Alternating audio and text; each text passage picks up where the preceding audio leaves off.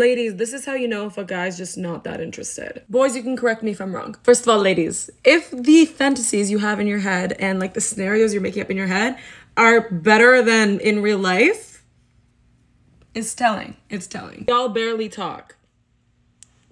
Not FaceTiming, not texting, barely even talk in person. Like, he's not that into you. He's calling other girls hot around you. Like, babe, at this point, he literally hates you. He probably wants you to fuck off. To be honest, he probably does. So if he's out here, like, calling other girls attractive all the time in front of you, not giving two shits, he hates you. He hates you. If you're constantly making excuses for his behavior, like, oh, he's probably busy. That's probably why this. He's doing blah, blah, blah. That's probably why he's not talking to me. He had this happen. That's why his attitude's all weird. If you're constantly making excuses, you're just not facing reality. He's not into you and you're not ready to accept that.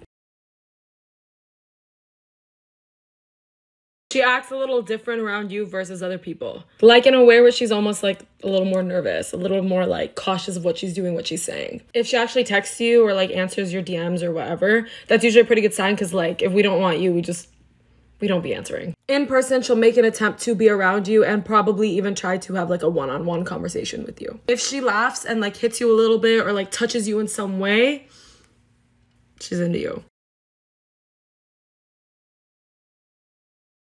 A while back, I heard a saying that said, if a boy likes you, you will know.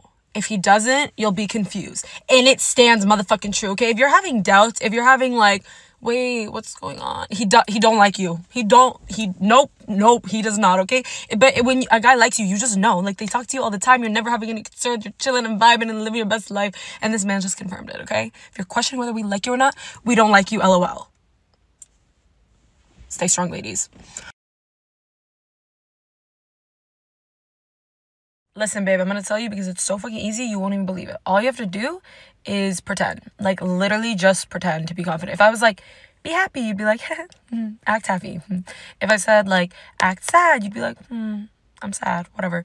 So now when I say act confident, whatever confident looks like in your head, just act like that all the time. So if it's standing up straight, like shoulders rolled back, talking in a clear voice, walking around in a confident manner, whatever it is, just do it.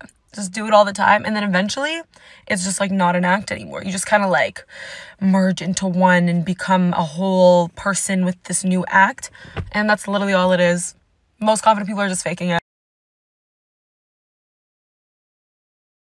These are some things I've learned about girls who are insanely pretty. These insanely beautiful girls are barely getting hit on because everyone thinks like, oh my God, they're so attractive. Like, I can't even try because everyone's probably going for them.